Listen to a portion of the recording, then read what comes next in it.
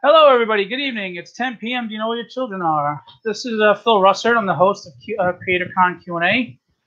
We have another episode with another great artist and writer tonight. And before we do that, of course, we do our plugs.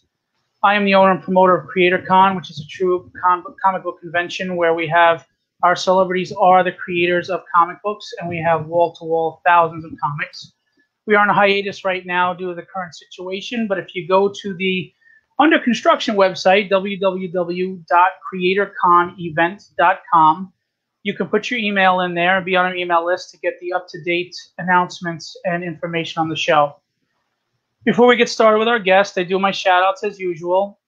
If you really want some great prices for comic books, go to Mad Titan Comics. It is owned and run by Eric Gunderson. Mad Titan _comics on Instagram and Eric Gunderson on Facebook. We have LesDudis.com, LESDUDIS. It's everything you need pop culture and geek culture. Hey, Gallo, thanks for coming in. So please go to LesDudis.com. We also have Toypocalypse.net, which is an eBay store for them. Their website is under construction. They have collectibles and all things that are pop culture, including horror, superheroes, you name it. We also have my local comic shop, Androids Comics or Androids Amazing Comics. You can go to androidscomics.com or on Instagram, Androids Comics. Great shop with a great owner, Anthony, and his manager, James. James has his own podcast, Androids Amazing Podcast. It's on iTunes, Apple Pods, Google Cast, Spotify, Anchor, and more. James is very knowledgeable of comics, a very sociable guy. They have interviews with artists and creators. They do book reviews, you name it, and they talk about it. We also have an Indiegogo that is out now. The campaign is going now. It's Tribulation Task Force. Basically, it's a Christian-based superhero team where the Apostle John is alive and held prisoner at the Vatican, and the Tribulation Task Force has to rescue him. It is on Indiegogo now. The link will be put in the chat. Please go support and pledge. We also have a local artist who's very talented, Wade King. If you go to Instagram and Facebook at Art of Wade King, you can check out his drawings. He's open for commissions currently, and he does a live draw on Instagram on a nightly basis. So please check that out. We have Enrique Lopez. He is an inker, an artist, and writer. If you go to his IG and Twitter accounts, Studio Main EFL, MAEN-EFL.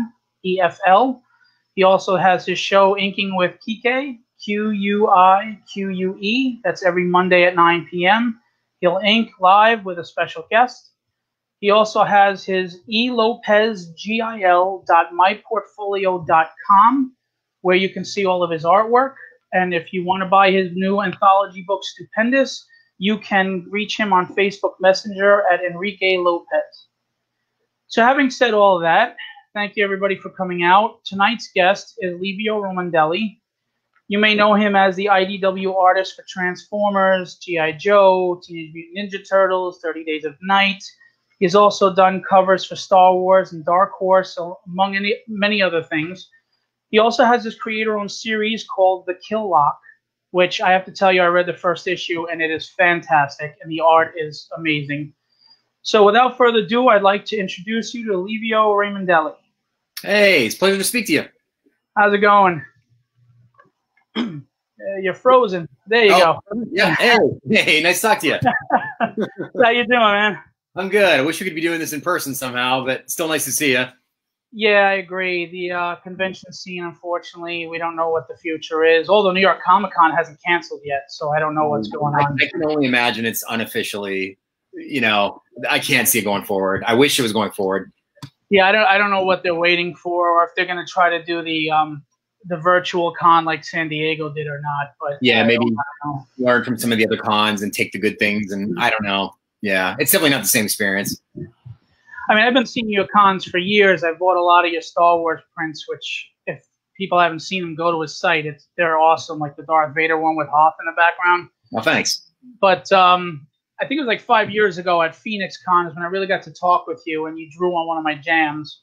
And then I've just had you on my jams since then. So Nice. No, it's been a pleasure. Your jams are amazing. I always feel like I'm holding like the holy grail. The amount of talent you have on those things. By the time I see it, I'm like, oh my God, I don't want to screw up this thing. So. Oh, you've killed it. I mean, I can't really show you right now, but right behind me, I have an X-Men Villains one, and you did a Sentinel, and you did the Cameron Hodge, and you got the creepiness in his face, because I don't know if you know, everybody knows the character. He's a creepy character, and you really nailed it. I love it. It's right behind me. So. No, thank you so much. That was a fun one. Yeah. So getting into your career, obviously you're really well known for Transformers. I mean, you draw them like nobody else. Thanks. But when did you start into comics? Like, how old were you? How'd you get in? How'd you break in? So, yeah, I was into comics since I was a kid, you know. I was really into Ninja Turtles at the time, and then the Marvel Transformers run, X-Men, and then I got a little older and I was into like Spawn and Savage Dragon and that kind of thing. I was just loving them my whole life. My way I got into the industry was really kind of funny. It was very lucky, where I was going to art school in San Francisco, and I always hoped I could draw comics for a living, but I didn't know if that was a viable way to make a living. You know, I didn't know if there'd be a lot of freelance uncertainty. So I was actually studying concept art for like video games and movies, and I would check Jim Lee's Wildstorm blog, Gelato Medi, just for fun. And one day as I was finishing school, they had a job posting to work on the DC Universe Online game as an in-house concept artist. So I was like, huh, because I didn't even check that for a job. I checked that for fun. And I applied and I got hired. So I was very, very fortunate, because my first boss was Jim Lee, who was like my hero still. And yeah, and then that really, that led me into doing comic conventions. So that's when I found, like, I was kind of discovered by an editor at IDW to do Transformers. So I was very lucky. So right out of the gate, you got to work with Jim Lee and on one of the biggest MMO games that ever existed. Wow. Pretty crazy. Yeah. Yeah, really. Yeah. It was very, very surreal, because I had grown up on like Pennsylvania, the East Coast. And then I moved to California to go to grad school. And that was already a giant shift to move across the country. And then after a couple of years of living in San Diego and working for Jim Lee was very, very surreal. It changed my life for sure. Were you intimidated when you met him, or were you like fanboying, or were you like trying to be professional? And I was very intimidated. He's very nice. And all the people at Wildstorm, I met them all at one big dinner or one big lunch. So I met everybody at once, kind of. They were all very, very sweet and warm. I was also much more kind of shy back then too. So I think I was trying to be professional, but I was nervous. Yeah. Hey, no better way to jump in a pool and swim than just jump, right? Yeah. You're in. Yeah. Yeah. So how long after that did you start working with IDW? I was at Wildstorm for about 4 years, and that led me to doing conventions. And then, so yeah, about 4 years, and that led right into Transformers. And Transformers has been about 10 years so far of work, which is pretty crazy. You've done a lot of covers and a lot of interiors for them, and your work is fantastic. Yeah, thank you. I mean, was it a dream project to do Transformers, or I mean, like, are you a huge fan, or? I was a huge fan of Transformers. Like growing up, like Star Wars and Transformers were probably two things I liked the most. And yeah, I mean, it really felt like an honor. I mean, the first thing I got to do was this Best of Optimus Prime cover for this trade paperback. And I thought, man, if that's the only piece I ever get to do, that would still be a dream, because it's like, that's my favorite character. And yeah, just really special experience. Well, I have a sketchbook for my show that's Transformers themed that I want you to do Optimus Prime on the cover. Yeah, whatever you want. Yeah, I got to get you. I got to meet you at a convention, man. I got to have to see you. I know. Maybe 2025 we can do it for. Yeah, let's hope sooner than that. I know. And I also want to get that Star Wars jam from you too. Oh, nice. Yeah, I still plan on doing that. So. Yeah. Nice. You should. That's awesome. Keith Brunswick actually wanted to ask you, what is your favorite Transformer, and which one is the hardest one to draw? That's a great question. My favorite is Optimus Prime. The ones that kind of meant a lot to me as a kid too, like Soundwave and Devastator, Megatron. Love Soundwave. Soundwave's awesome. Like he's my right with Optimus Prime. I mean, I love Soundwave. The hardest ones to draw, the ones that have like Ultra Magnus has these huge shoulders and Starscream has giant wings. So they're tricky to draw, especially if you're putting them in a comic book, because they tend to obscure the people behind them, you know?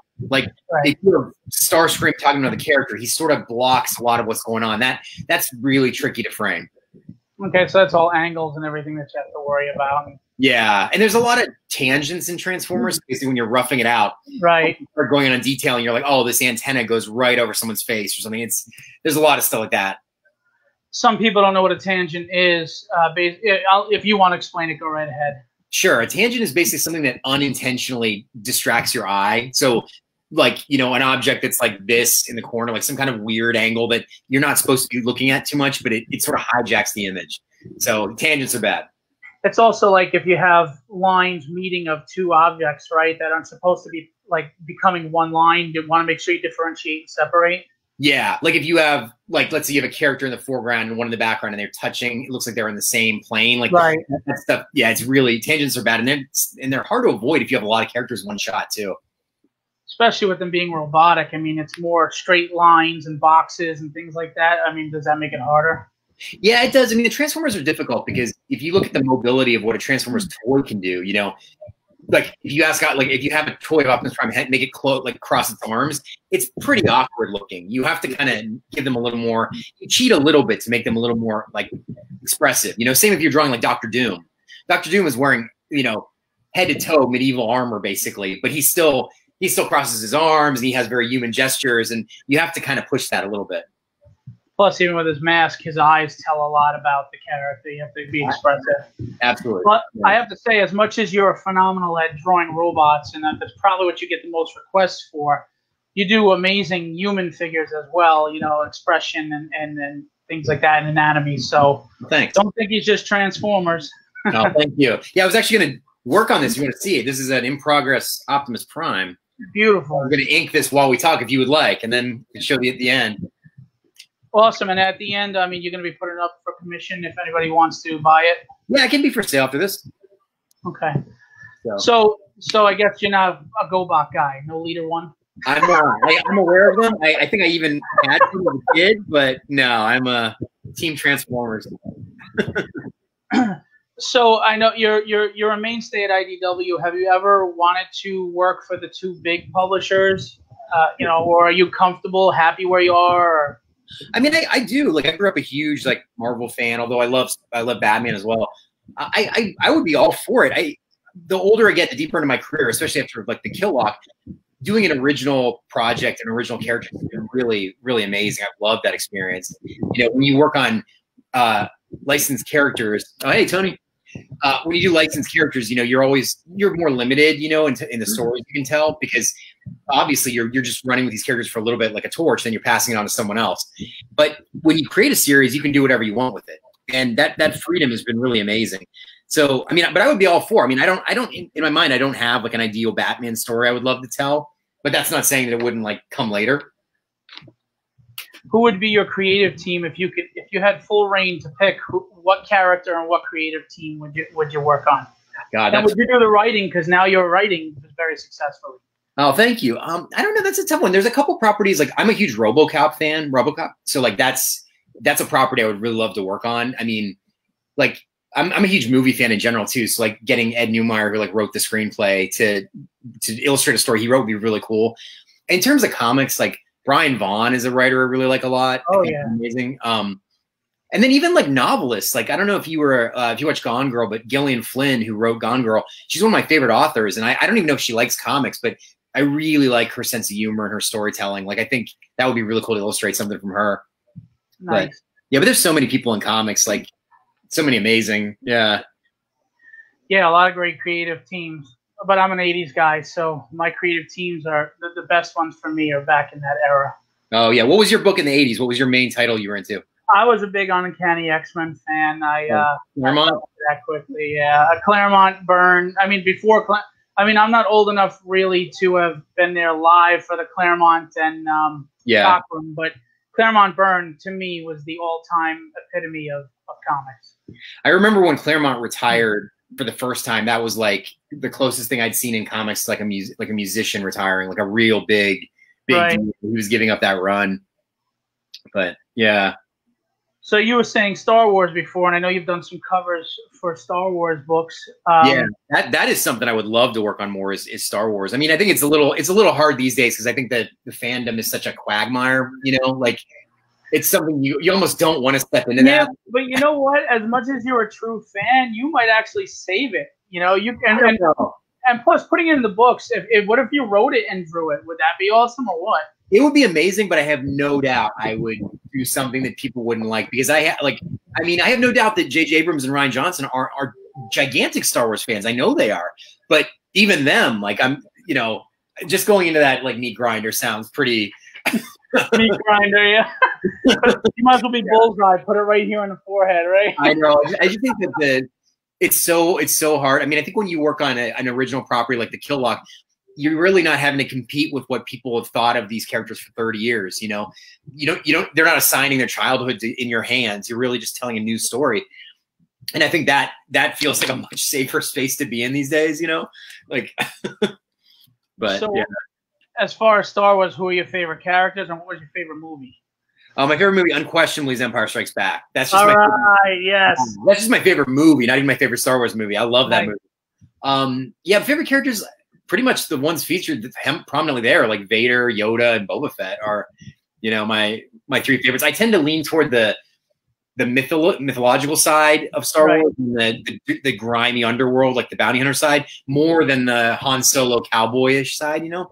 Okay. But yeah, that's why I think Empire is my favorite, because I really like the kind of the spiritual side of Yoda, but also the Boba Fett side too. I think that's a really cool universe. So did you like Mandalorian? I love Mandalorian. Yeah. Yeah, it felt more retro again. It felt Star Wars. I really enjoyed it. The second season's coming out soon. So I know. I can't wait for the second season. I'm so glad that they finished filming before COVID hit, because that's going to be such a treat for all of us that still gets to go forward, you know? Agreed, especially if we're missing out on conventions. At least you have something to look forward to. Yeah, absolutely. Yeah. There's an Optimus in progress. Now this is being inked. So just putting in the rough angles, and I'm going to go into shadows now. Now, are you using any straight edge on that, or is that strictly you? I'm using a little bit, not on everything, but I am using a roller for like his ears or his antenna, but not on every line. I have that somewhere I've used it on every line, and to me it almost looks too stiff, you know? But it kind of really varies depending on what I'm working on. Do you ink your own work at all in comics as well, or do you just do the pencils and submit?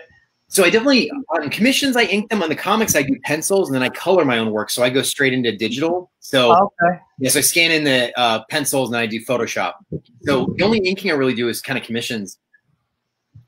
So what would you say? There's a stigma about digital art that I think people think that digital artists can't do pencil art, and there's a stigma against digital artists.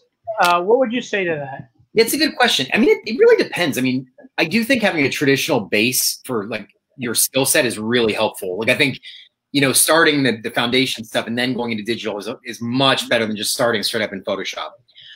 There's a ton of benefits to still doing art traditionally. I think the lines look better. You know, that's why I don't draw in Photoshop. I just color in Photoshop. Right. And also, you know, as you know, like when comic creators have traditional pages, they can sell those pages. So if you're working exclusively digitally, you're losing a lot of money in a year. So, I mean, that for me, like I'll never go 100% digital. Like I really like the tangible, like right now, like I'm using a Sharpie on paper. Like I like the feel of that. Because I've known artists that are excellent pencilers, but because a lot of their work is in digital, you know, their prints and everything, people just assume they can't draw. There's this stigma. And meanwhile, yeah, you have to know how to draw even digitally. Yeah. You know, it's I mean, I can't do it digitally. It would look like a stick figure. Yeah, I mean, it's not like Photoshop. You hit a button and it draws Batman for you. You still have to put in all the work. It's just, I think something about anything. I think even I find this when I buy a digital novel, there is something a little bit different than when you remember physically buying the thing. You know, physically going to the store. That something feels a little more disposable about it. But that's just the way the world we're in now. And then the flip side is the convenience of digital comics, where it's like, you know, at 4 in the morning, you can want to read something and download an entire run. The store might not carry. So, well, yeah. Me personally, I love holding a book in my hand. I actually am one of those weirdos that sniffs the book because I love the smell of a freshly printed book. My wife thinks I'm crazy, but yeah. I mean, any classic, excuse me, like story, like Dark Knight Returns or Watchmen, I can't imagine just owning those digitally. I really want the prestige book, you know. That's very cool. We have a few questions, actually, we'll address. Gallo asks, what Marvel, DC, or Image character that's missing in action would you like to bring back? I'm not really up on my Marvel DC that much, I will say. The last thing I read was House of X, which I loved. I thought House of X was fantastic. In terms of, I don't really know who's out of action right now. Like, growing up, like, I was a gigantic Venom fan, like the classic Eddie Brock Venom. Yeah. And I feel like I don't know where he stands now, but the last couple iterations of him were very different than he was. Yeah. That's a character that I thought had a lot of depth. And then over the years, I think he sort of became this like drooling monster that talked about eating people. But that's not how Venom was initially. He was a much more complex, like psychologically disturbing character. You know, I agree absolutely. I miss even the aesthetics have changed, like you said. He's got the symbiotic like tendrils and the big crazy tongue and the sharp teeth. And I mean, I remember when Todd McFarlane first drew him, and he was a big scary Spider-Man doppelganger. You know, he was like a perverse Spider-Man. The only change he really made was he grew a mouth, but he had regular feet. Now he has these like claw feet, or at least the last couple iterations did. And to me, it's like they went too far. Like Venom wasn't this dumb monster. He was I thought there was a much more interesting character there that got lost. But in full defense, I have not read what he currently is, so I don't know if he's gone back a bit. Absolutely agree. So far, what, 3 for 3? That's good. Famous artist is Geraldo Borges, which will be on my next show. Ask which artist do you have as personal reference for your work? Oh, great question.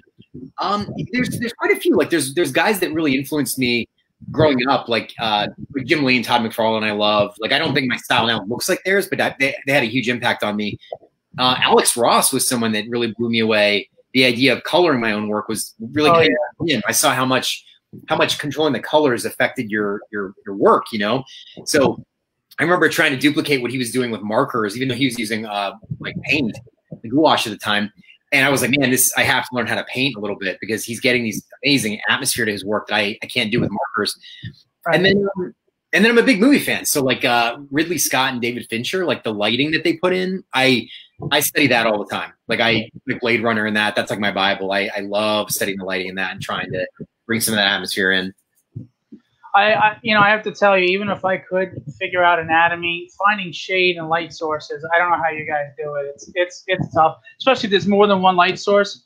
I mean, speaking of Geraldo, he showed one time Green Lantern with his ring, and there was a light behind him, and I didn't even think about the light coming off of the ring and how it goes up your hand and your arm and displays on his face and chest. And you have more than one light source now that you have to capture. And whether you're inking it or not, you're still setting it up for the inker, whether you're doing the X's or just shading lightly yourself. I don't know how you guys do that. I mean, there's definitely, like I was talking to Alex Sinclair, who's known as Jim Lee's colorist, and he was explaining how he colors something, and he was like, oh, I use secondary lighting, tertiary lighting. And I was like, man, this is like, this is another level of stuff I need to study. Yeah. And that's why Jim Lee loves to use him all the time, right? And he's an amazing artist. Yeah. Yeah. We also have, Keith Brunswick wanted to know what you felt about the new Transformers cartoon on Netflix, which I just watched and I liked a lot. Yeah, I thought it was really cool. Like I loved the edginess of it, you know. And for me personally, because I drew the Transformers when I draw them, I tend to draw them scuffed up and dirty and worn, and it felt like my kind of world to me a bit. Like the last few Transformers animated series, I liked them, but this one felt more kind of visually my aesthetics, you know. Right. And I have friends who worked on it, so I was hearing things internally about, you know, the writing, and they were going to try and push the envelope. So I'm really curious where it goes now, because I guess there's 2 more coming. I thought that they fleshed out Megatron a little better too. He kind of reminded me of Zod from Man of Steel, where in his mind he thought he was doing what the planet needed. Obviously, it's not. But the gray area of the character writing, I thought was much more interesting for him. Yeah, I think so too. Like we actually did a story in IDW that it felt similar, where we did like an origin of Optimus and Megatron's falling out, and in it, Megatron was much more of like a political leader, where he was trying to save the civilization, not just destroy it, and he just kind of went, overboard.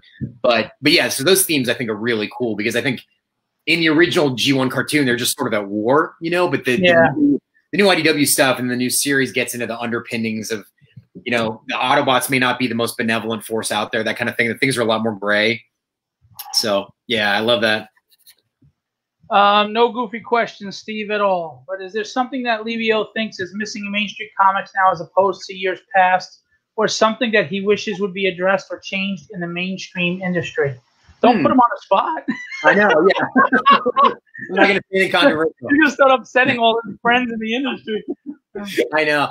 I don't know. That's a good question. Like, truthfully, like, I don't read like most of the stuff I read now is kind of I'm rereading stuff that I loved back in the day. I was just rereading some Preacher and like I don't read a ton of new books at the moment because I was so focused on kind of making the Kill Lock and working on Transformers that like House of X was something I heard so many people talk about that I was like, okay, I'm really gonna buy that, and I loved it.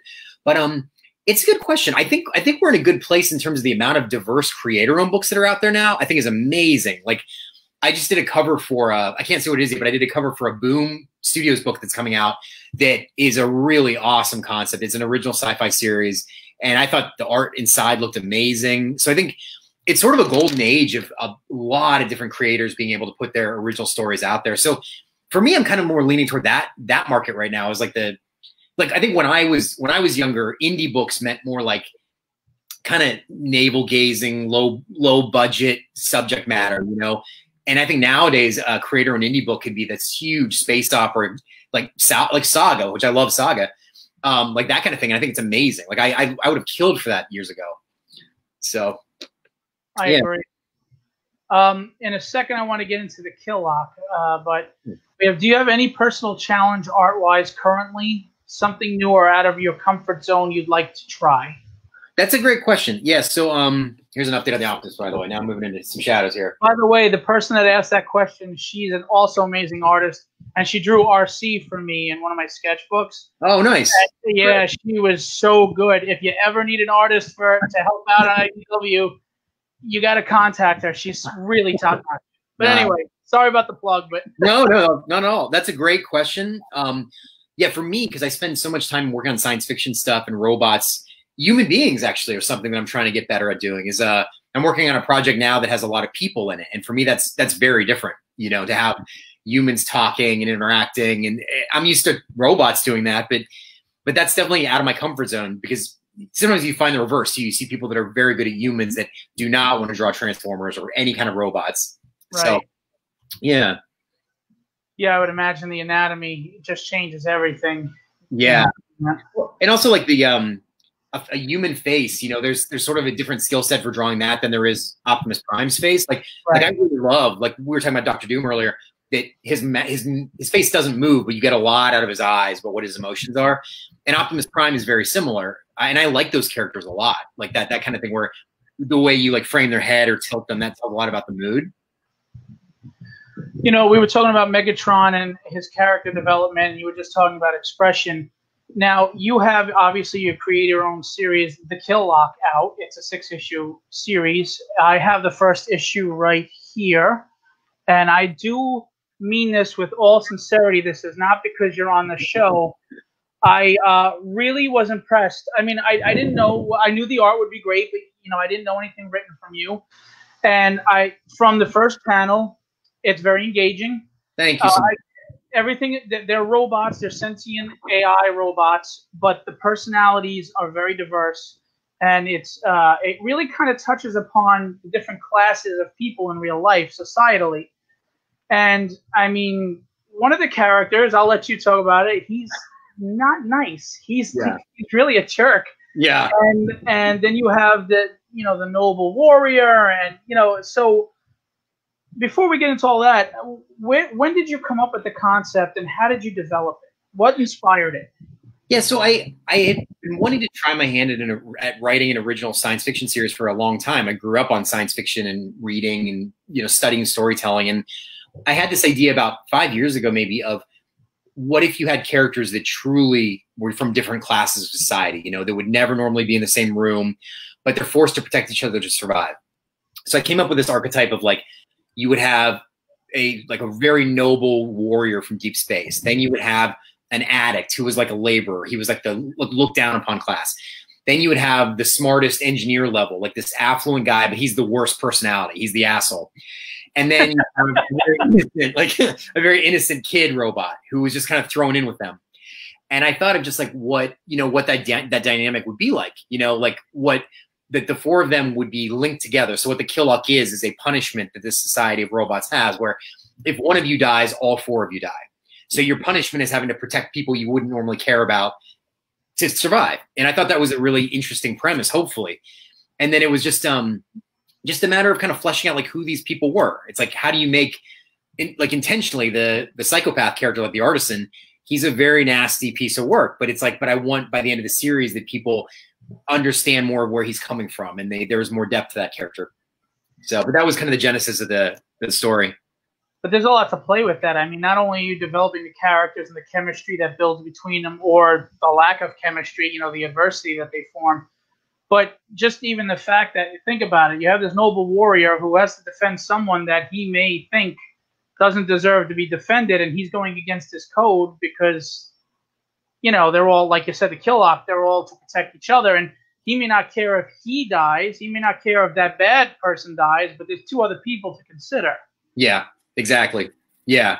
And I wanted that there to be a constant sort of friction between them as they go forward, that there's not just good ones and bad ones. They all have these different shades. So the robot that's the jerk, he's kind of, in a lot of ways, the most useful one because he's the smartest, he's the most advanced. And then the one that's kind of a good-hearted laborer has this addiction that really causes problems, where he initially is the protector of this kind of kid robot, but when the addiction takes over, it's a different side of him. He sort of becomes a threat as well.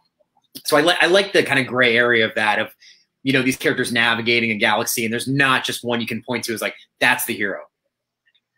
So you came up with the concept. How long did it take for you from conception to production of the product, you know, to the project? Was it finished? And did you finish it before you pitched it to IDW, or did you pitch it first? Yeah, I did. I think 5 years ago, I started coming up with the concept, and then maybe started drawing it like 3 or 4 years ago, and just chipping away at it around all my other work. Because one, I had no idea if anyone would even like this story. And it was also like, you know, with Creator and stuff, unless you have a special deal, you don't get paid till it comes out. So you really have to do it around the other stuff. But I loved working on it so much that it really was my kind of my happy place the last few years of professionally working on this stuff. And then I actually pitched it to IDW after it was finished. So I was like, here's 6 issues. They're all done. I paid to have it lettered by Tom Long, who we worked together on Transformers. So it was all lettered and totally finished when I pitched it to them. So, and then there was still no guarantee that it was going to get like greenlit by them. Like my backup plan was like, oh, you know, Comixology, like I could put it up there. But I was very happy that IDW gave it a green light.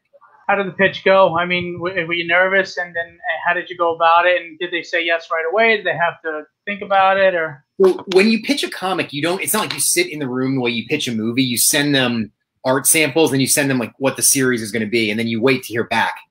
In the case of IDW, that even though I'd worked with them for like 10 years, it wasn't like a slam dunk. Like they were like, oh, we'll publish anything.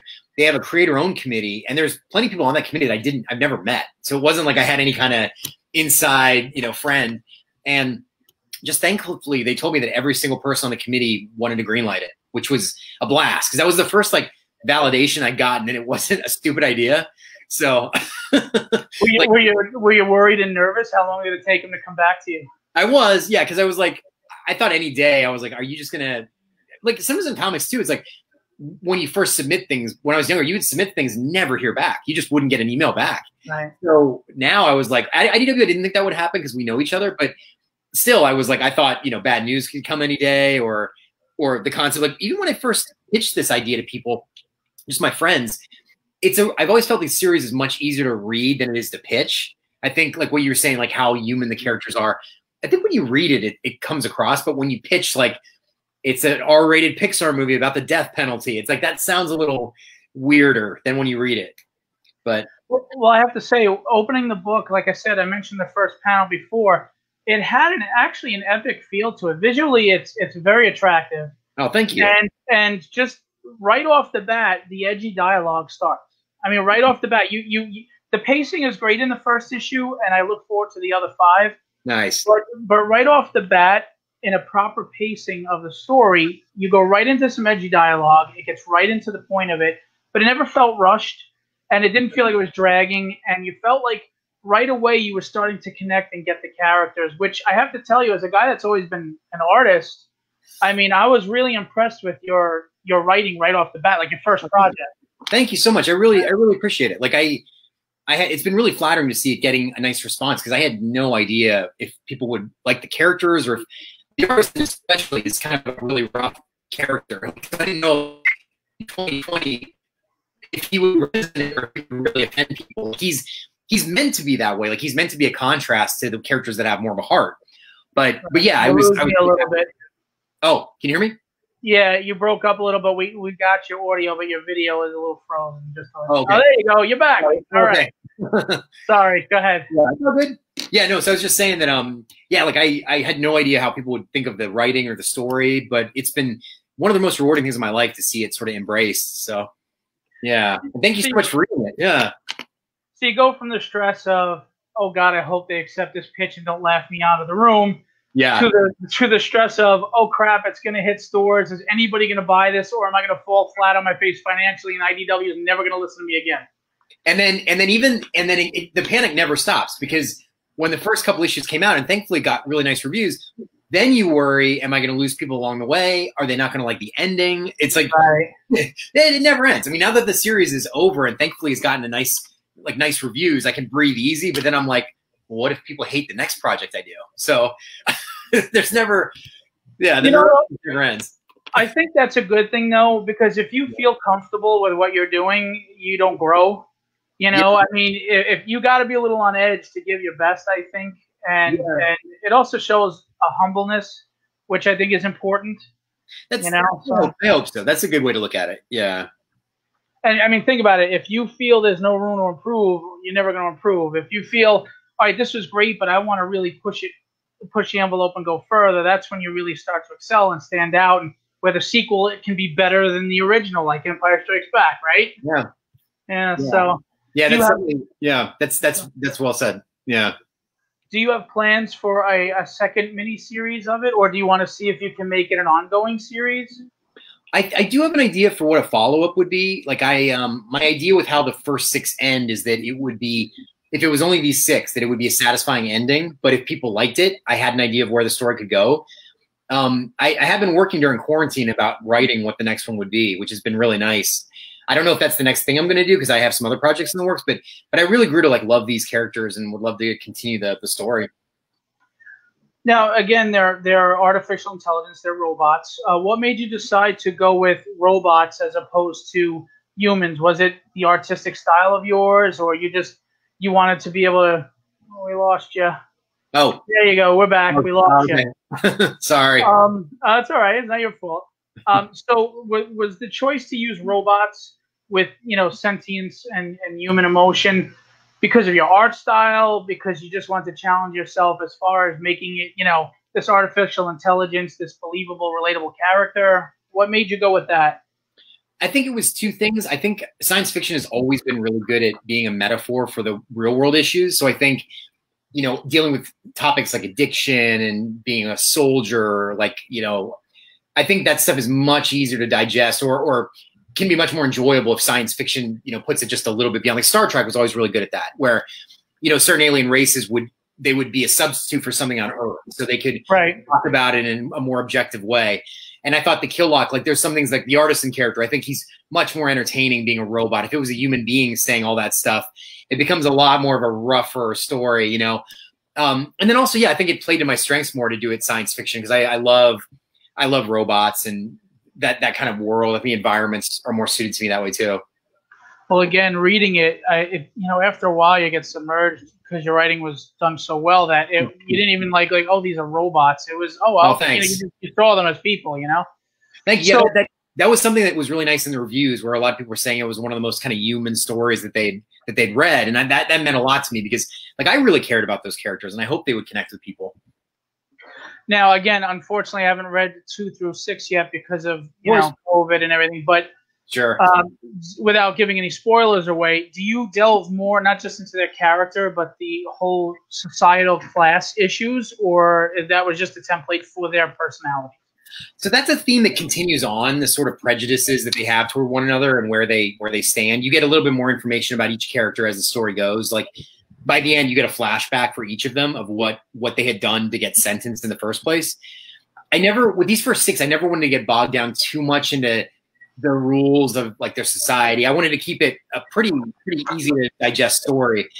If I do a follow-up, I think that'll get more into that, about how their society functions and kind of the mythology of it. But for this initial one, I wanted the archetypes to be very clear. Like, here's the soldier. This is the drinker.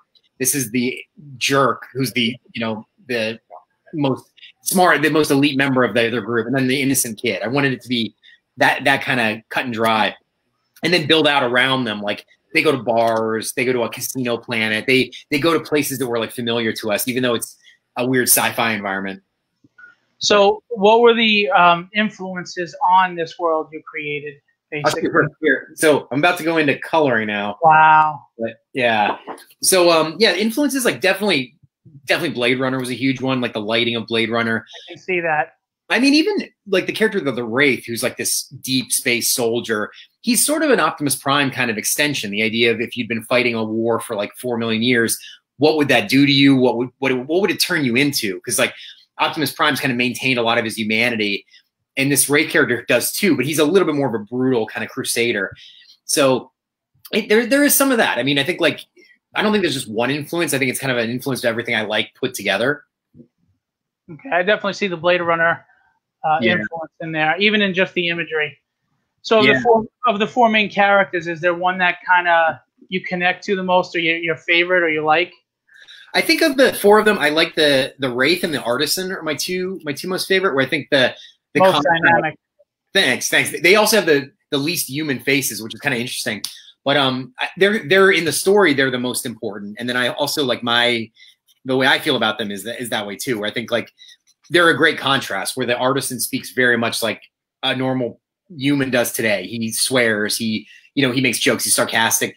And then the Wraith is a completely serious, like, space crusader who's religious. I mean, it's like I like that contrast a lot, that they almost feel like they should be in two different stories, but their punishment like threw them together. So I think that dynamic I like a lot.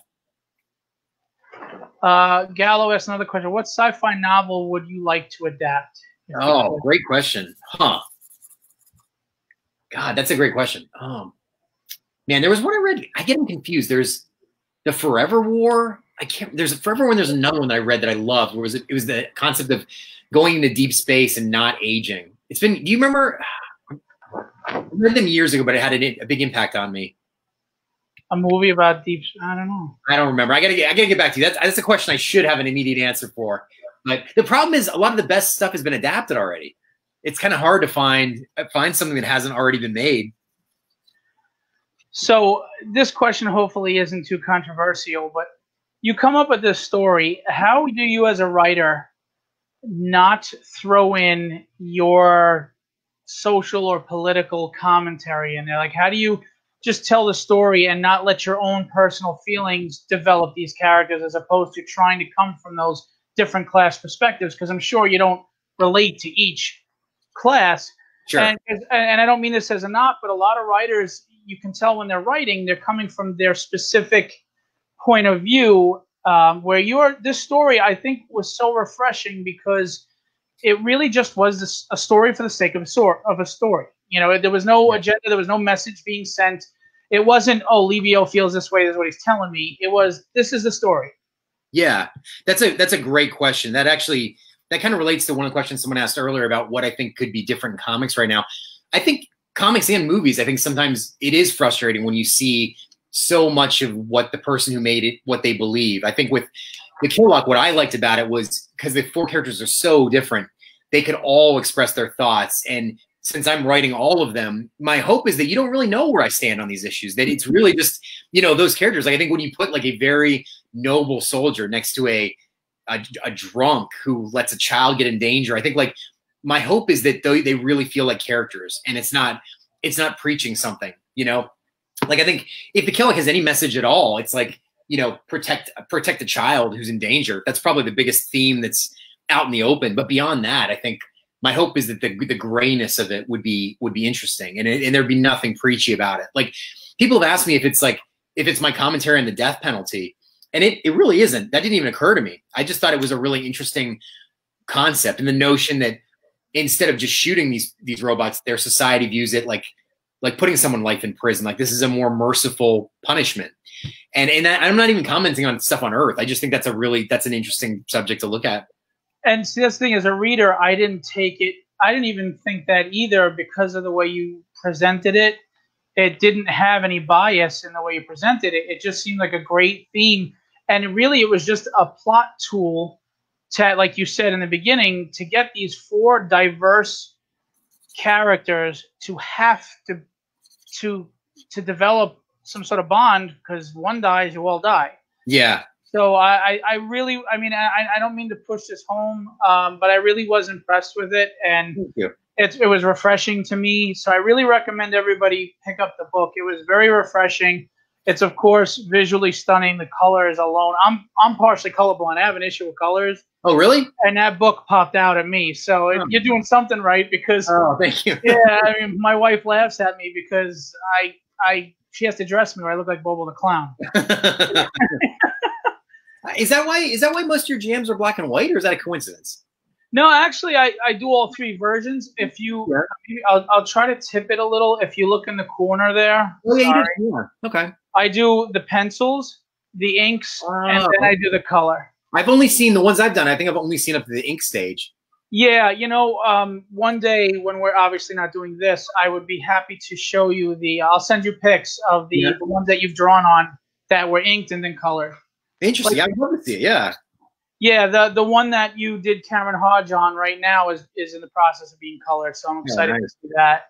And I have the colored Alpha Flight one, and the X Factor and the Excalibur. So I'll send them to you. Yeah, my heart goes out to the colorists on those too, because that's I know from being in that position many times when you have to color a big group shot, getting the colors the key together. Like Transformers, this happens to us all the time. It's like it looks like Skittles got thrown on the page sometimes. It's like a yellow robot next to a green robot and a red one. It's like it's amazing. I mean, like it's really hard to balance those colors. Yeah, I actually use some top colorists in the company in the industry, and they do a fantastic job. So that's great. And obviously, I get great artists on there. First, I love the pencils. I love to keep the pencils. That's why I do this, and I like to show the process, because even though I can't draw, I love the process of art. I love what you guys do. I mean, it's one of the reasons I'm doing this show. Yeah, definitely.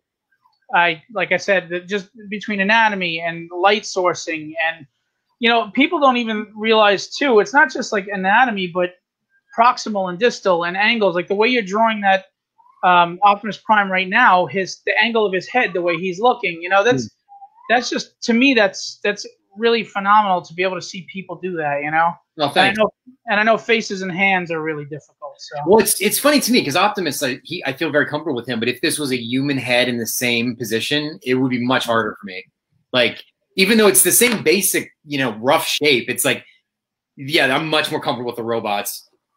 Are you challenging yourself, like, privately? You say you're going to be working on some human books. Are you challenging yourself with those different positions and stuff? Or yeah, like I've always, ever since I was in art school, I've always loved doing figure drawing from life with models, you know, and I really enjoy doing that, where you pencil shade someone that's actually in costume. But I think drawing it out of your head is much more challenging to me. I find drawing robots much easier. But yeah, this new project I'm working on, I can't really talk about it yet, but there's a lot of people involved, and that's actually felt really good because I feel like it's better humans that I would have been able to draw a couple years ago. So that's a good thing to kind of feel. So I know you can't talk about those other projects, but is there like a tentative time frame we should keep a lookout? I would say at this point, end of this year or early next year, there'll be news on that.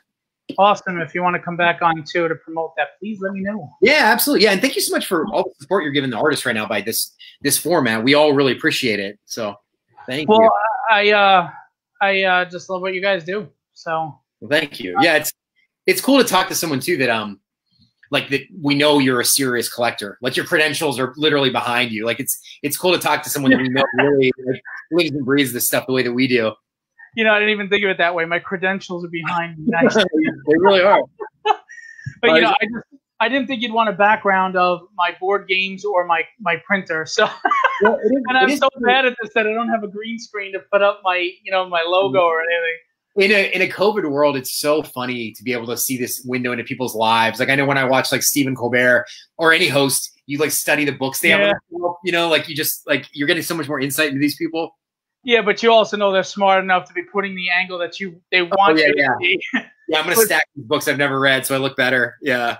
Before we get to Geraldo's question, speaking of backgrounds, you have the most amazing freaking enterprise I've ever seen, and I swear to you, as much as I am not a thief, if I could ever go, I will take that to the undiscovered realm, which will be my house, because that thing is awesome. Let me see. Yeah, right over, okay, so it's up there. So when it's down below, this thing is probably 2 feet long at least. And it's a custom piece by a model maker named Dave Wyndham, who's an amazing guy. It's an existing kit that he really heavily modified. So we had him, or I asked for him to put in the battle damage from Wrath of Khan. And I'm just that was so nice. Yeah, like, so it flickers, it glows. It's really, it's my favorite piece I own because it's one of a kind. I mean, it even has, you know, in Search for Spock, when they come in to port and you see the burns on the side of the ship, and they're all looking like, oh my God, what they go through. It's on there. Oh, yeah. He actually had him. We're mixing continuity because it's technically 2 different enterprises this happens to, but the torpedo hit that goes straight through the ship in Star Trek VI that blows all the way through. That's one of the coolest things I've ever seen in a movie. So I had him put that in. So he actually saw it through, and you can see a little flickering inside. It's amazing. The scale is amazing. Yeah, if you go check out Livio, I mean, this was posted a few months ago, but if you go check out his post, he has pictures of it. It is phenomenal. I love it. So, you know, talking about Star Trek, do you have a preference, Star Trek or Star Wars? You know, how does that work? Because Star Trek has the social themes that seem to go in the kill lock, but yeah, you know. I love both. And actually, funny you mention that because like Star Wars was always my favorite, but I loved Star Trek almost as much. Like I don't think you have to pick one. I think they're both amazing. But analyzing it now, based on what you just said, the kill lock does have some Star Trek stuff, but also the mythological side, the Yoda spiritual side of Star Wars. That's definitely in like the character of the Wraith. That didn't even occur to me until you said that, but I can definitely see those influences there now.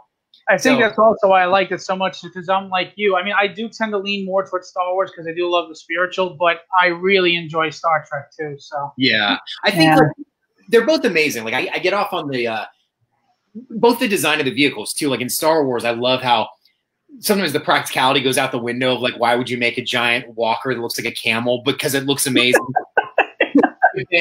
But then also in Star Trek, I love how meticulous it is. Like the Enterprises are literally named in alphabetical order. I love the notion that universe feels so built and like real, you know? But I agree. Yeah, that's another commission I want to get from you: an Enterprise versus a Star Destroyer. Oh, that would be interesting. Yeah. Who do you think? What is that? The USS Vengeance is a bigger ship that was from the J.J. Abrams redos. In his second one, it's called the Vengeance, I think. That's the Black Enterprise, right? The Black evil one. That's much larger. That would be interesting to see up against the Star Destroyer. Yeah, especially no one's really. I mean, I'm sure someone has, but what's stronger, like shields on the Enterprise or shields on a Star Destroyer? Well, being that ships fly right into the bridge of a Star Destroyer and blow it up, I think maybe Star Trek. Yeah, well, I think the shields are down at that point. If we're nerding out hardcore, I think they lower the shields first, but who knows? I don't even know what the scale is. How big is the Enterprise compared to a Star Destroyer? I know I've seen a chart. I just saw a chart, and it's actually considerably smaller than a Star Destroyer. That's why I was saying the Vengeance is more its size. I think the Vengeance is scaled to the Star Destroyer. So if you take the Enterprise to the Vengeance in the movie, you would see the scale. Oh, I saw this thing that made me laugh about Rise of Skywalker, the fleet that comes out. You know, someone did the math about how many people it would take to power that fleet, and they said that the average Star Destroyer has like 40,000 people working on it.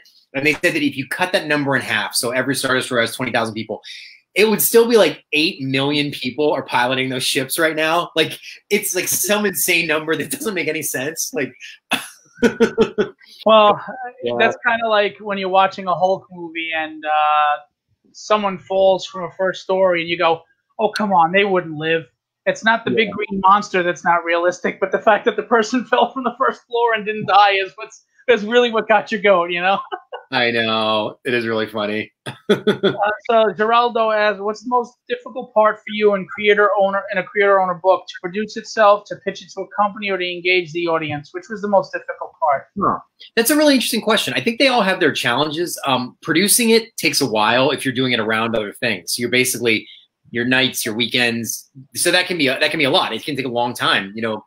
And then pitching it's hard too, because there was people I talked to in the beginning, I think I mentioned, where, you know, I don't think they quite understood, like even friends, like they were like, oh, I guess, but, you know, but I think when they read the book, it makes a lot more sense. And then engaging an audience, I mean, that one really is up to whatever the audience thinks. I think thankfully, it's like cross the fingers and pray. yeah, I mean, I really felt that way. I was like, oh my God, I have no clue people are going to like this at all. And thankfully, it's gotten like a really, really like more favorable response than I even expected, which has been great. Like people were sending me fan art right after the first issue came out, which was amazing. That was really cool. Like, I was blown away by that because, you know, these characters weren't in their lives a week ago, and then they're out there, and now they exist for other people to draw, and that's pretty amazing because that meant a lot to me personally because I remember how I did that. I would draw fan art of characters that I liked. So that circle was cool. And here the finished Optimus. So wow, look at that. So that's beautiful. Thanks. Are you is that up for sale at some point? You know, sure. I can. It can be up for sale. If someone wants to, you can send me a message on Instagram or Twitter. Just Livio Ramondelli or Livio Ramondelli art at yahoo.com. I do lots of commissions for people. So yeah, hit me up. Yeah, I got to tell you, just everybody, as you've heard me say, I've gotten tons of pencil art from him on my jams, so you cannot go wrong with him for commission. Thank you, man. And Steve asked, I know Livio has a degree in art. What is his opinion on the importance of art schools today as far as getting into these industries, especially in the digital media age? That's another great question. A really, really good question because, you know, when I went to school, it was definitely a different world. Like the fact that, quite honestly, you could learn pretty much all the technical skills I learned in grad school off YouTube for free right now, like literally for free. There's, you know, hours of people watching people draw, lectures, all that stuff is free. Now, the trade-off with that is going to school to learn the skills is only half of the reason you go to school. The other half is it's the networking side where you are talking to professors that are actively in the industry and also your peers. You know, when you go out into the real world, it's really helpful to have people that you know personally because they'll help you get a job, or they might need someone, they hire you. You know, if you in terms of a technical level, you can learn everything you want, everything you need to know online right now. But I don't think anything will beat the experience of the networking side. But it is a good question these days with the cost of it because it can be really expensive to go to school. And in terms of what kind of art you want to do, a degree necessarily doesn't get you anything. If you want to, like I got a master's degree, so if I wanted to, I could teach at a college level. That's what a master's allows you to do, which is really, as a fallback plan, that's really nice. But if your goal is just to draw for a living or to draw comic books, you don't need any kind of degree. But yeah, it's really kind of a personal preference. Like I was fortunate to go to a school where our teachers were amazing because they were active professionals. I had a night class with a guy that was an art director at Pixar. So he would be working on WALL-E in the day and come teach us and like tell us what he worked on. And that was invaluable. Like that was like, you got to ask someone at Pixar questions that you definitely couldn't do just watching a tutorial. You know, you got to have more of a dialogue. So it's really kind of personal preference, I think. I mean, the job market is different than what it used to be. The notion that if you went to college, you went to grad school or master's degree, you'd never have trouble finding work. The world's a little bit different now. You know, that path for a lot of careers has changed. Right. I would say it's something to look into. I mean, yeah. I mean, me personally, not that I was asked, you know what I do think is important for artists, from my perspective, to learn? Yeah. Marketing and business.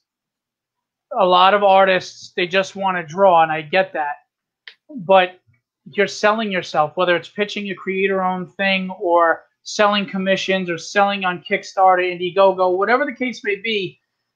I think it's very invaluable for an artist to be able to manage their own business and be able to market their own business so that they can get to that level. I mean, look at Todd McFarlane, for crying out loud. You know what I mean? I mean, I really think that's valuable. So if anything, you know, keep drawing, but try to learn those aspects. I mean, again, I'm not an artist, but from a business person looking at that aspect, I think that would be really valuable. I mean, think about it.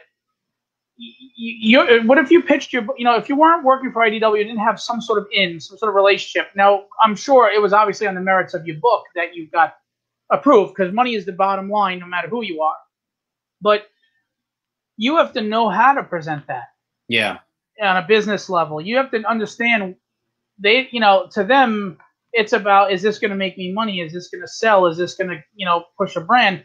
When you start to understand that side of things, I think it really helps in all these. I mean, maybe I'm wrong. I mean, no, I think you're totally right. I think, to your point, also, going to school teaches you deadlines and budgeting your time. because I'm sure you 100% have stories about, because artists are notorious for this, that, you know, you have a commission set up and they're taking a lot longer than they said, or they're not writing back to you. I know you must have those stories just because everyone does. And I pride myself on, I never miss deadlines. I am very communicative. And I just hear so many stories from people of like, they'll never commission this artist again, no matter how good he is, because he doesn't make his deadlines. And I think school teaches you about that. It teaches you time management. It teaches you the importance of communicating with people. So that's definitely a really important skill set. Like, I'm sure you don't have to name names. I'm sure you probably know really talented people that you might not commission again because of the experience. Like,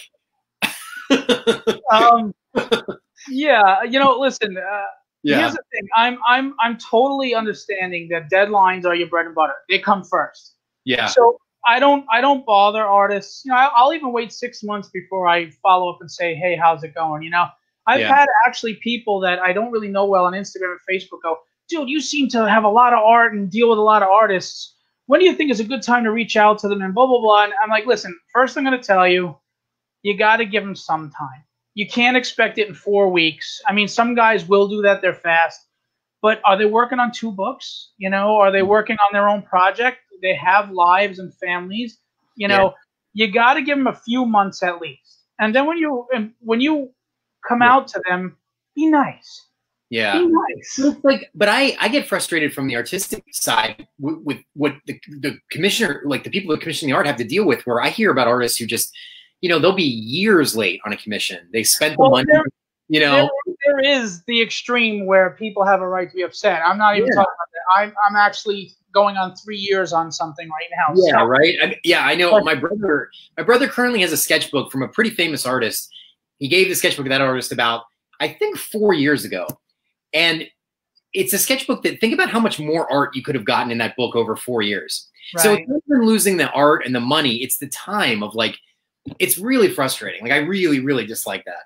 Well, I'll say this, though. The individual that it's going on 3 years, has had a lot of work going on. This individual is someone I do really like and respect. So I've been really patient, and it hasn't upset me. Yeah. But if it was someone I didn't know, I'd be like, come on. I think the key is communication too. If the person's writing back to you steadily over 3 years, I think that's more forgiving. What I get frustrated by is people have been waiting 2 years with no email. Like, you know, there's emails like, and it has a ripple effect. I mean, it's like that you know, like there's an art community that reputation gets around. And it's a small community. I mean, it really is a small. And it's funny. And again, I'm not naming names, but there are individuals, they get mean and nasty with you when you simply just inquired after 5 months. And it's like, dude, I'm just asking. I'm not, you know, but whatever. That's your business practice.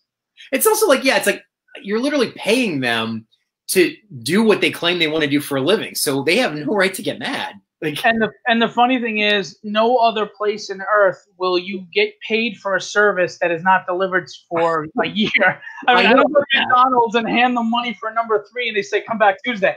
Yeah. Exactly. So that's true. You know what? Actually, my one pet peeve is that I'm going to throw out there. I'm at a con and I have a couple of jams circulating, and I give you my jam, and there's not 3 people ahead of me. I'm the next guy up, and for some reason they're holding on to my jam and they're holding on to my jam. I've had people hold it for 2 days of a 4-day con. Not only are you I can't get the work that I want done on it now, and I may miss an artist that I'll only see at this show, but you're messing up the other artist's schedule as well, because they have me slotted for a time, expecting me to bring it. Yeah. So that is my one pet peeve when I'm doing art or a jam. If you tell me, look, I got 4 people ahead of you, I understand that. But if I'm next and you've got it for days, like, come on, man, what are you doing? I totally agree. Yeah, like that's what I think of a lot too. With it's the lost opportunity of time. Like, I knew a guy who had a sketchbook that, you know, had tons of great art in it, including a sketch by Guillermo del Toro, and another artist lost that book. So it doesn't matter what amount of money you get back. You're not going to get another Guillermo del Toro sketch probably. No. So the emotional toll of it. Like, I was going to ask, have any of your jams ever been damaged over the course of a weekend? Thankfully, no. I hope you didn't just curse me. But no. I hope I did not. I have to say, no, everybody's been good, but I will say this, though. There are a few times where artists have been a little careless with them out. Like, I give them to you in a sleeve, you know, and they're out and they're drinking coffee over it or whatever. And I'm sitting there trembling like, you know that this is expensive, right? Because art is expensive, and I have 11 artists on this. Yeah. You know, and some will be like, hey, just mail it to me. I'm like, no, I don't mail my jams. I do not mail the original pencils. I'll do a digital scan, and you can mail me the ink over the blue lines. You can mail me the colored if you have to, but pencils, they're always in person. And that's why there are some artists that now have reps that I can't get them on my jam anymore, because you have to mail it to the rep, and the rep will have it and send it back. Yeah. And I can't just jump to them at a con and have them do it right there at a con. So unfortunately, some artists I can't get anymore because of that middleman. I will not mail them. Yeah. No way. I'm actually surprised more original art isn't destroyed at conventions. Like, I was drawing in someone's sketchbook, and it was a giant book, man. It was probably like not quite 18 by 24, but it was close to that. And I was drawing that at my table at a show, and I was like, there's people left and right walking by with soda. I'm like, I just feel so nervous holding this. Like, yours 11 by 17 is like a manageable size. Right. But this book was like huge, and it like all this bright white space to destroy. Like, yeah, it was a little nerve-wracking. It kills me when you see people come up to look at your art and they're holding a bottle of water, or they put it on the table. Like, I know, yeah. Yeah, that happens a lot. People like put their soda right on your print or right on your. I want to choke them, and I'm not even the artist. I know, yeah. It's like, yeah, you definitely deal with some awful people at conventions, and some really nice people too, but some, ugh, yeah. Which leads to my next question. You like how I segue these things? Well done. Yes. Can you tell me one of the most memorable or interesting convention moments? It could be a fan experience. It could be meeting a celebrity, another artist. It could be something that was just totally off the walls, weird and crazy.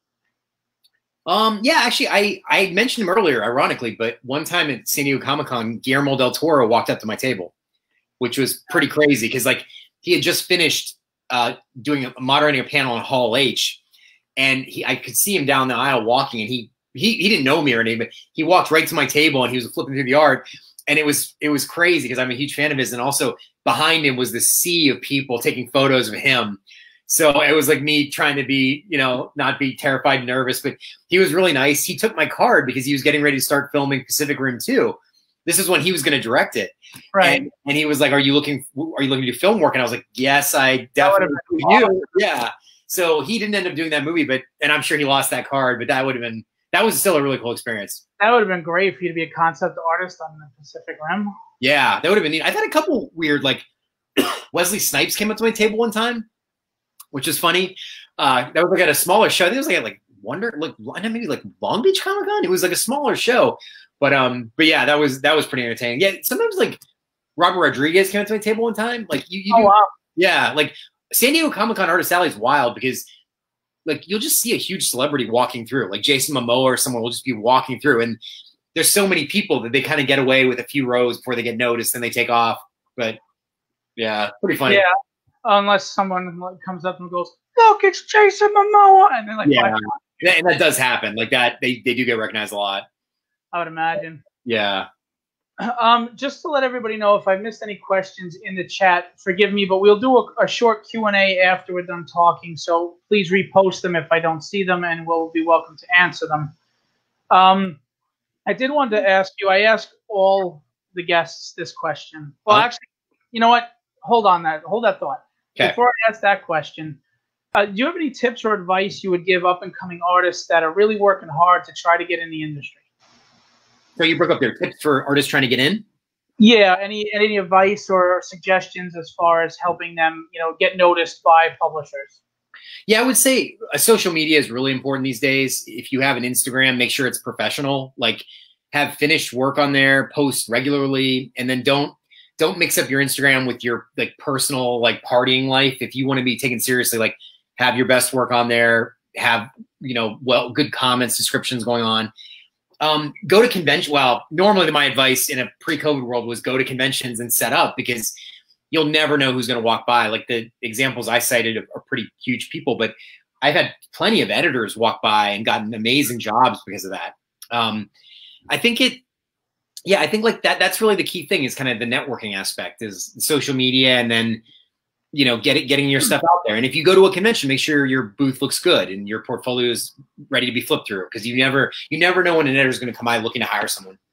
And you would recommend sequential art panels, right? To show you could just tell a story, not just stills, because they don't care about stills. They care about sequential, right? Yeah, because also cover art is tend to be viewed as the much more A-level, like Adam Hughes, the people that don't want to do sequentials, they do their covers, right?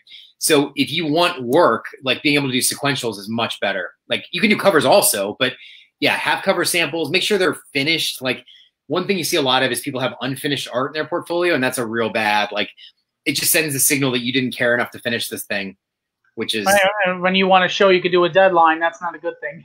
Yeah, exactly. Yeah. I totally understand that. Yeah. So what I ask all guests as my last question is, if you could go back and talk to Livio right before you were getting in the industry or just getting in, what advice or wisdom would you bestow upon that Livio? That's a good question. I don't know. I mean, it's tough. I'm so close to it. Like I know what I could tell the younger version of myself that was just starting off like drawing.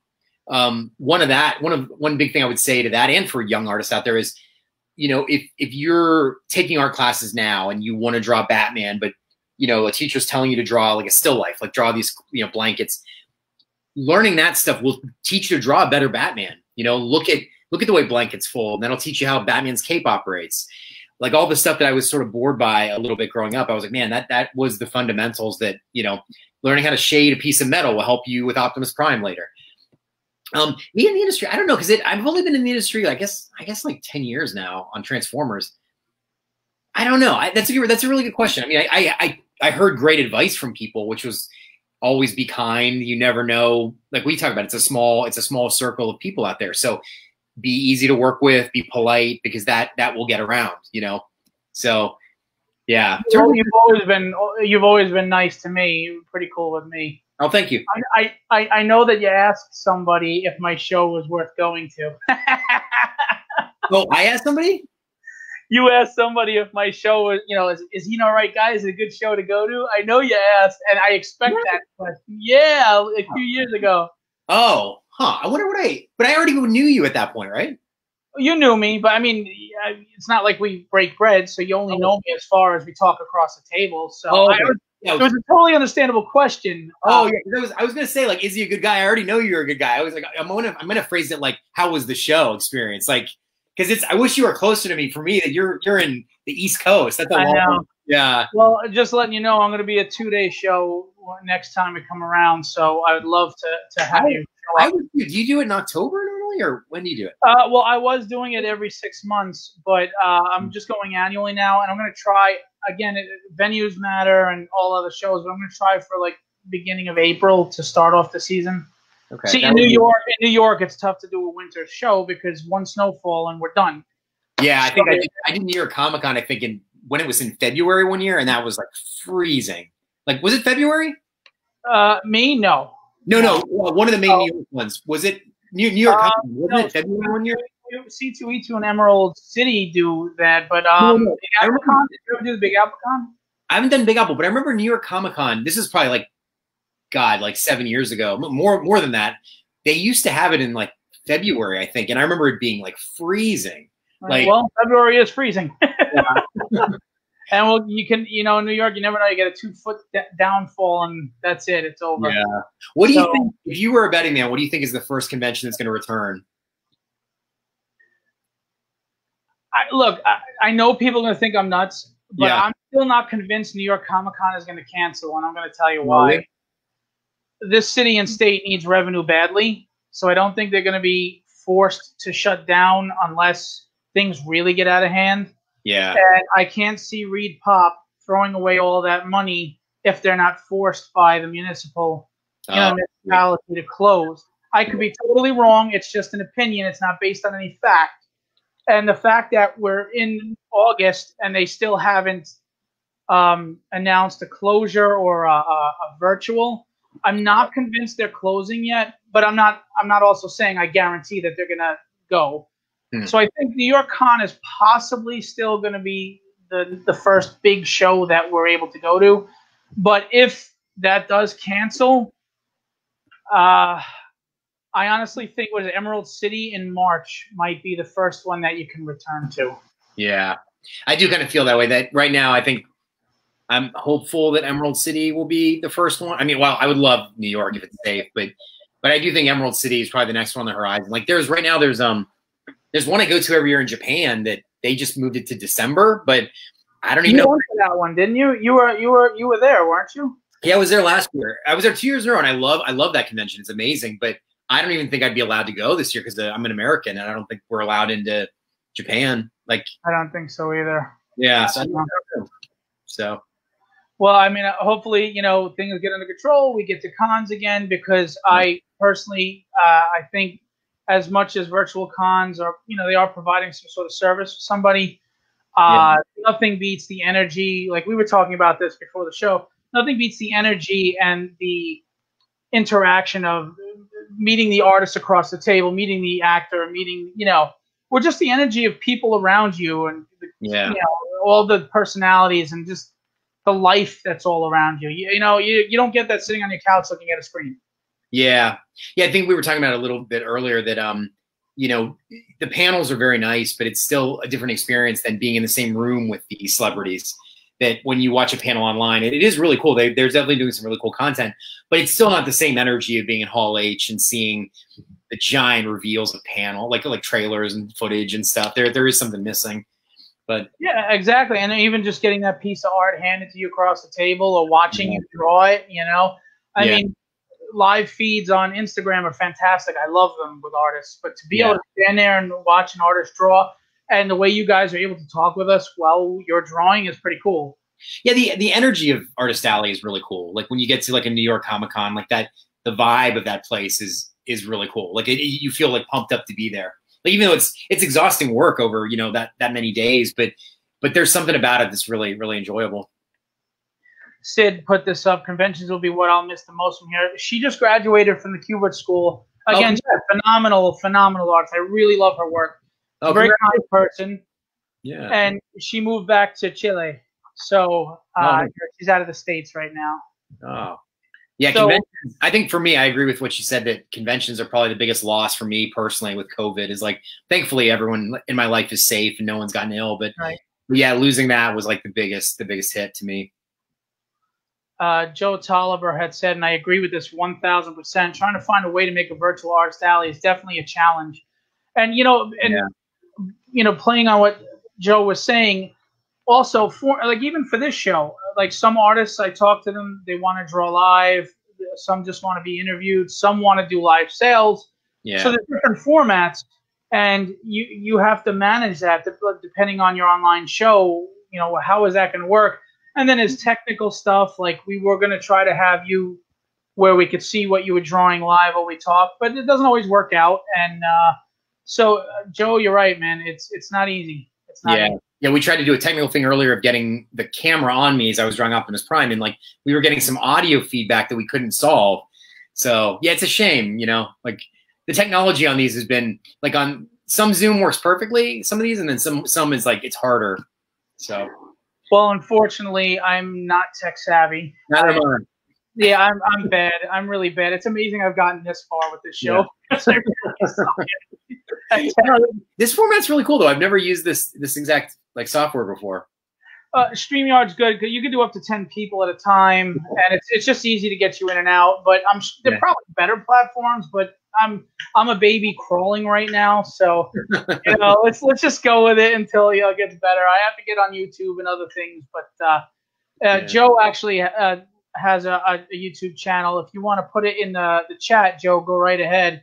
He's much more tech savvy than me. His show looks much more professional. So go check out Joe Tolliver's show. So anyway, does anybody have any questions for the Q&A part for Livio before we depart? Also, to remind you that Optimus Prime is for sale. If you're interested, please contact him on Instagram and Twitter. If you don't want that, you can get something else as well. I will tell you right now, for the quality work you get. Livio is one of the very fair-priced artists out there. Yeah, thank you. You definitely get your bang for your buck. And I'm not saying that because he's a guest. I'm saying that because it's the truth. If it wasn't the truth, I just wouldn't offer that information. Well, thank so you. I'm very serious about that. Yeah, thank you. Anybody else with anything to ask? And by the way, Joe said, yeah, put a mic on the camera for the art. So, yeah, next time. Oh, no, Joe. Don't be silly. Not a problem at all. And be sure to put whatever links you want in the chat, buddy. So, look, I'm thankful that you came on.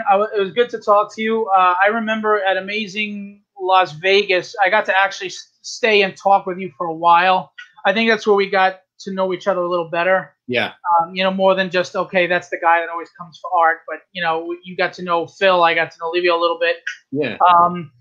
And, you know, if you're ever able to make it to my show, I'd love to go out and, you know, have dinner and hang out. That would be amazing. Yeah. Yeah. Maybe Eddie Nunez and all of them will come too. I would love that. Yeah. I text Nunez all the time that, yeah, we miss each other. Yeah.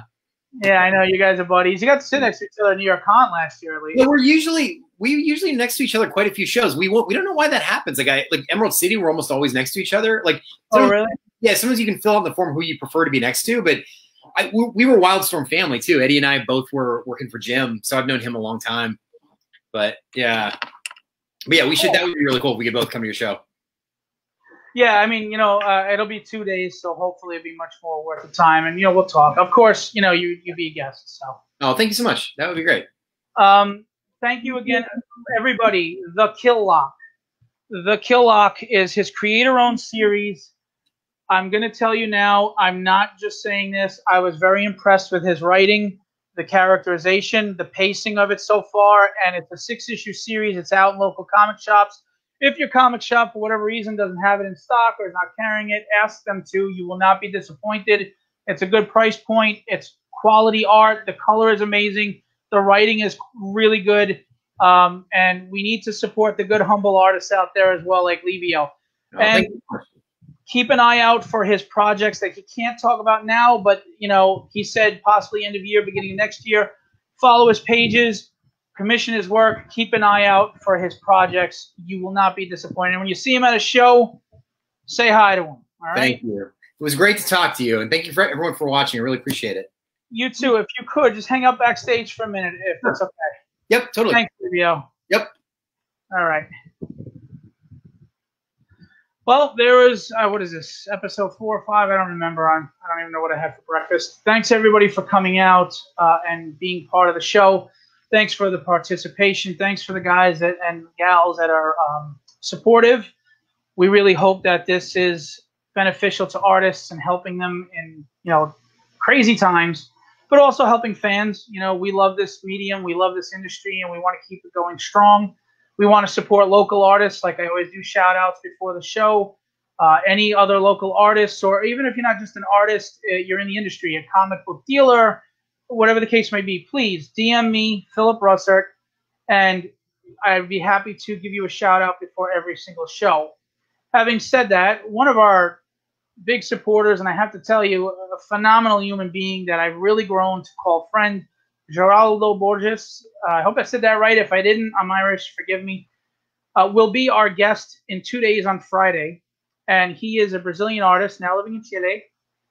He has a lot of DC and Marvel work. He's a fantastic human being, just like Livio is.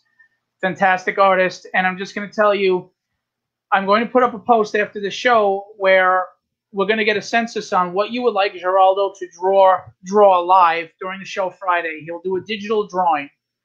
That digital drawing will be given away free to whoever Geraldo feels gave the best question. So you can get a free digital sketch from Geraldo on Friday if you tune into the show and you give the best question. Okay, so please check that out, Friday, 10 p.m. Eastern Standard Time. Again, we'll have another great guest. Again, thank you to everyone that's participated. I love you guys. I love this community. And again, thank you to Livio for not only being an entertaining and fun guest, but just an all-around great guy that I enjoy talking to at cons and get awesome work from him that you really should get work. Check out the Kill Lock. Everybody, I leave you with this. Have fun storming the castle.